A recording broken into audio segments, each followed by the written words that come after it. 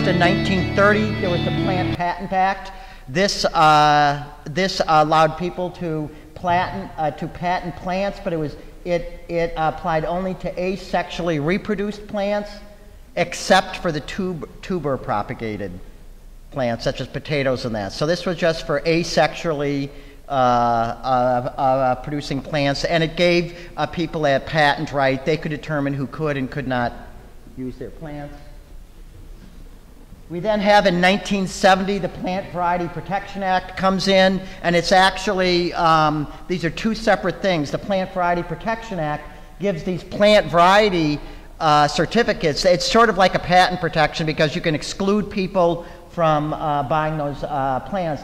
It only applied to sexually reproduced plants and tubers, right? So it also included these tuber propagated varieties. And there's 20 years of protection, except there were 25 years of protection for a tree or a vine. But there were three important exemptions in the Plant Variety Protection Act of 1970. The first, farmer exemptions. That means farmers could do whatever they wanted with these seeds.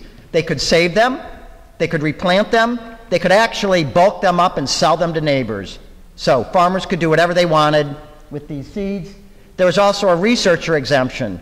Researchers were exempted. They could do whatever they wanted with these seeds. Any research they wanted to do was perfectly okay. And then there was actually USDA, there was an exemption for safeguards in the public interest and wide usage. And that's where the government could come in and say certain plants were too important for our national security. So what they could do is they could override that patent protection. They could pay the owner and force there to be compulsory licenses for 2 years if the owner would not allow distribution of those seeds. So the Plant Variety Protection Act, part of the reason for starting it in plant patenting, you can go back many, many decades, and it was actually because of rose breeders and others in the late 1800s and early 1900s. People would spend all this money and time developing rose varieties only to find somebody rip them off and sell them. So there was a need for this, and the Plant Variety Protection Act actually did a very good thing because it allowed people, if they spent a bunch of time, they could have control over that. But it also gave farmers these exemptions. And the reason this is important is because if you're a company and you want to force people to buy every year, one of the ways they were doing it is they just made hybrids. Rather than open pollinated varieties, they just created hybrids, and since hybrids don't breed true, you have to come back to the market every year. But the problem was that it was very hard to do this with rice and wheat and some of the main crops. That's why they went to this plant variety protection system. In 1995, as the Asgrow Seed Company sued the winter borers because these farmers, they were saving seeds and basically bulking them up and selling them to neighbors. And Asgrow actually took them to court and said, you cannot sell seeds. And Asgrow won at the district court, but at the higher court level, at the Court of Appeals, the Court of Appeals ruled against Asgrow and said, nope, actually, farmers, they can do whatever they want with these seeds. So not only can they save them, they can bulk them up and they can sell them to neighbors. So to get around that, the people in Congress, doing their little bidding, they added amendments in 1994 to the Plant Variety Protection Act to get rid of that exemption, saying farmers can't sell the seed, but they were still allowed to resave seed. Okay? Let's now look at key dates in patenting of life forms. And this is what drives industry to buy up seeds. So the first one is this 1980 Diamond versus Chakrabarty. This was a Supreme Court decision. It was a 5-4 decision. This is the first one that allows utility patents on microorganisms. And what it was Nanda Chakrabarty was working for General Electric at the time, and he had developed a bacteria that was engineered to eat oil.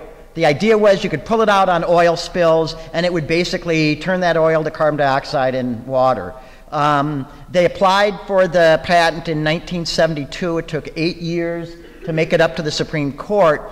And in the interim, what happened, which is really interesting, is by 1974 or 75, it had determined that this stuff didn't work. It worked perfectly well in the lab, but what happened is when they put it out on oil spills, the bacteria that were normally there on the oil spills, they just outcompeted it. So there was no effect, so they then moved to this thing of maybe if we select bacteria that are on the oil spills and select for this property. Anyway, this turned out not to actually work, but then the Supreme Court, on a 5-4 decision, allowed this patenting, and that allowed patenting of microorganisms as though they were a machine. So that means you can totally control that because it's your intellectual property. And this is this notion that means a scientist could patent something that was a living thing that they said that they actually created when all they did was add a little bit of DNA. That decision was only for microorganisms. In the ex parte Hibbard case in 1985, that extends these utility patents to higher organisms. So that includes that included sexually reproducing plants, right? So now you can patent those and control what you do with them. 1987 was the Harvard OncoMouse decision, and that's where Harvard, along with DuPont, they patented a mouse that was engineered to be very susceptible to cancer.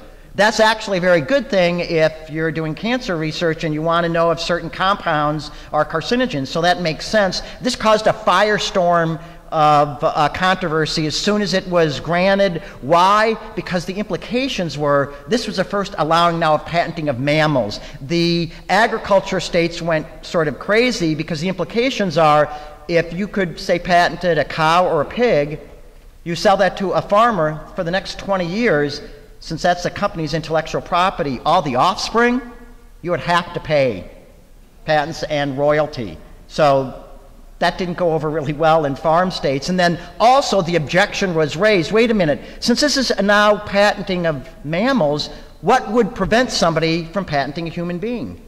And the answer to that was the 14th Amendment, which is our anti-slavery amendment. So that's a very important decision. It should be pointed out in Canada, they do not allow patents on mammals. The next date that's really important is in 1995. That's where the Marrakesh Agreement sets up the World Trade Organization. It comes into being on January 1st, 1995, and it replaced the General Agreement on Tariffs and Trades. And a lot of the issues that were going on, it was called the Uruguay Round of the General Agreement on Tariffs and Trade. That went from basically 1948 until 1995. That sets up the World Trade Organization. What's important is when WTO was set up, one of the most important provisions, I think, for the industry was the TRIPS provisions, is what they were called, trade-related intellectual property. And what that part of the WTO agreement was not written by the US government. They gave it over, and it was functionally written by the biotech companies, the pharmaceutical companies, and the computer companies. And what they wanted is, if you look in the United States, we had allowed utility patents, but nobody else in the world had done that. In fact, at the time, there was a thing called the Paris Union Treaty. 100 countries belonged to that. 50 of those countries did not allow patenting on either food or medicine. And the argument for why is those were too important for human life, and those were places where the market doesn't work. The market works fine if you're selling shoes or something. You want to sell a fancier shoe for $200, fine. People will pay for it, but if the price gets too high, then you're not going to pay for. If you want those Air Jordans, if they're going to cost $1,000, people won't buy them. But when it comes to a drug that you need to live, the market doesn't work there because they can charge whatever they want. You can't say, well, my drug that I need to live, it's too expensive, so I'm not going to buy it. You have to have it. And the US had always allowed patenting on medicine, but all these other European countries didn't. And so that's why the cost of a drug in the United States was much, much higher than in other parts of the world. So from the drug industry, they wanted to be able to force everybody else in the world to do this. And in fact, in these TRIPS provisions, it said that countries that wanted to be part of WTO, they have to allow patenting on life forms, or you can have what's called a sui generis system. So this is when the U.S. system that, that allows these utility patents goes global. And once that happens, then it makes sense to start buying up seed companies. And Monsanto, in the 2 to 3 years after this, they spent $10 billion buying up seed companies. So now let's look at the concentration in the seed industry. Oh, wait a minute. Yeah, I should say after that, in 2001, this JME Ag Supply went against Pioneer Hybrid because this was, this Ag Supply, they basically brought up the issue that when the Plant Variety Protection Act was patented, Congress didn't mean there to be utility patents. And this court decision says, well, they upheld the utility patents since Congress didn't explicitly forbid it when the Plant Variety Protection Act, but they never thought of this. And you see, once you can control these things as utility patents, you not only can control what farmers can and can't plant, but when it gets to research, you can also control what research gets done. So in the United States, for example, because of this, if you're a scientist and you want to, for example, look at a safety issue or look at instability, you have to go to the companies and ask their permission. If they say no, you can't do that. We do not think this is appropriate. As I've said in other places, this would be like, imagine where we would be if we only allowed the tobacco companies to dictate the kind of research that can be done on tobacco. And so it's bad for the researcher side. And of course, farmers now, the act of saving seed becomes a crime. It's a theft of intellectual property. The company's intellectual property. This caused furor all over the world because this notion that plants could be patented when just by adding a few sequences and maybe 10 generations of selection, what about all the peasants that basically turned teosinte into maize? They're not recognized. What the industry argued, they called these things, and language is important, they called all these things land races, as though they were just there in nature, and these are a common heritage of mankind that should be freely available to everybody, right?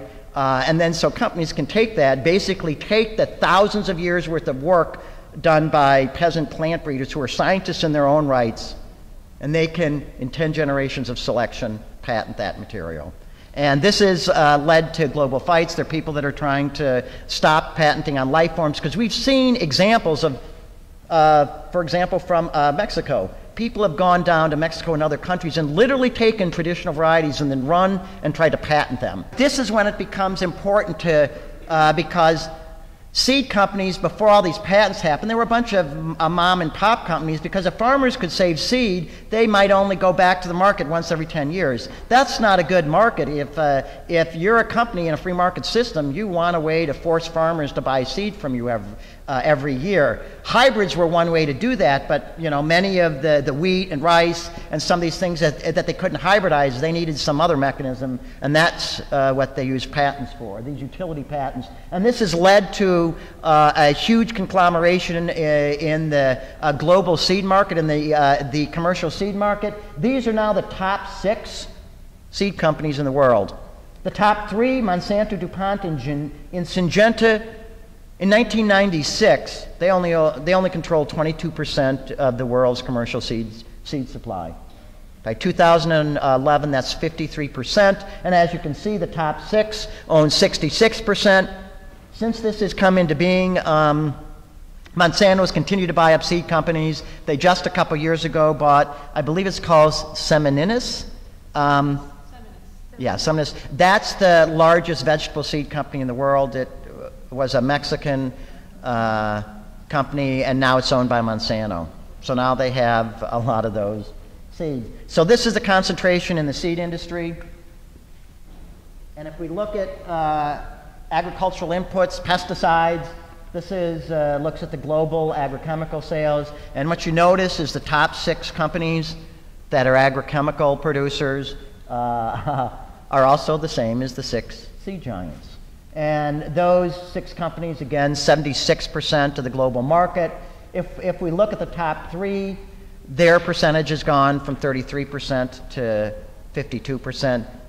This is incredible concentration in the seed industry, and I was told I only had 15 minutes. If I had a little bit more time, I would show you some slides, because if you actually look at the traits that are out there, you'll see globally the most important trait is actually 85% of the global seed market is in traits that are herbicide resistant. So the companies that sell the herbicides, if you can control the seeds, then you can make sure that the only thing farmers can buy are your patented varieties. And so what they've done is this has actually made it much more difficult for farmers if they want to buy non-patented seeds, because since the companies control what seeds are allowed on the market, they will only often allow engineered versions. And I'll give you one quick example and then stop. Monsanto has developed a soybean variety that's called Vistiv Gold,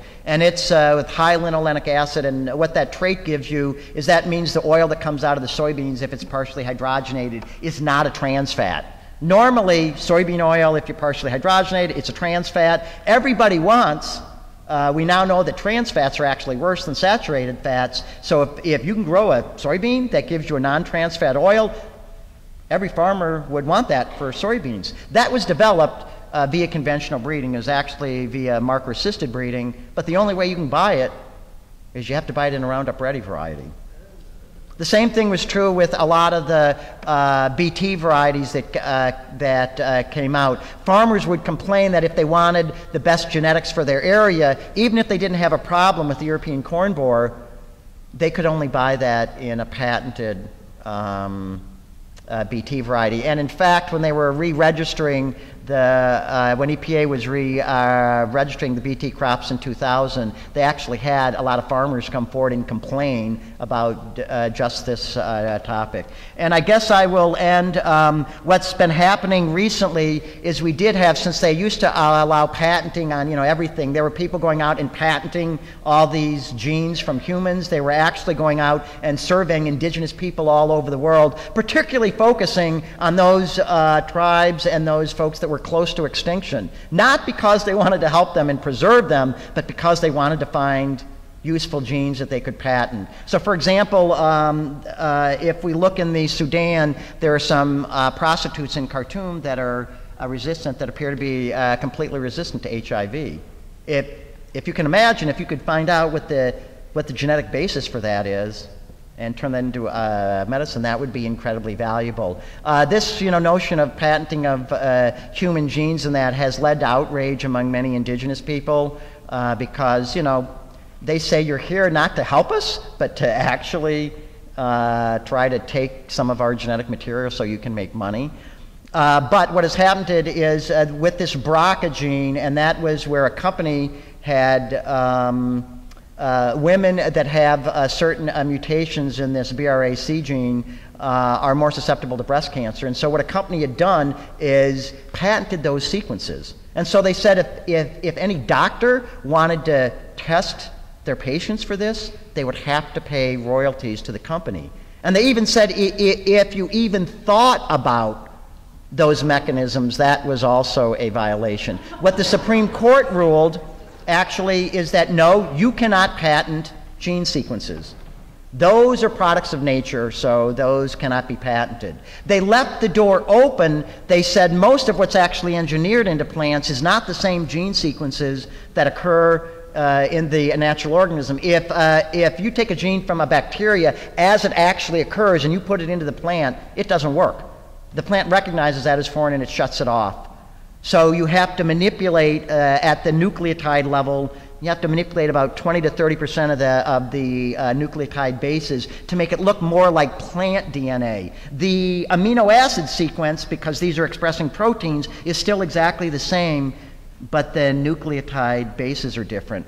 What the court ruled is those might be, those were excluded, and so those potentially could be patented, although I would argue that those sequences once you know what the plant sequence is that you want to put in. Once you know the gene sequence for something that comes from a bacteria or whatever else that you want to put into a plant, the way to change it at the nucleotide base level is sort of common knowledge, so anybody could do that. So I would argue that if a case were brought, you could make a proper argument that even these clonal DNA sequences that they're using for agriculture should not be allowed to be patented, because that's because of the obviousness claim. And the Supreme Court didn't exclude that. They just said clearly for straight gene sequences they can't be, and they left the door open to these other ones. And so I think there's some arguments that can be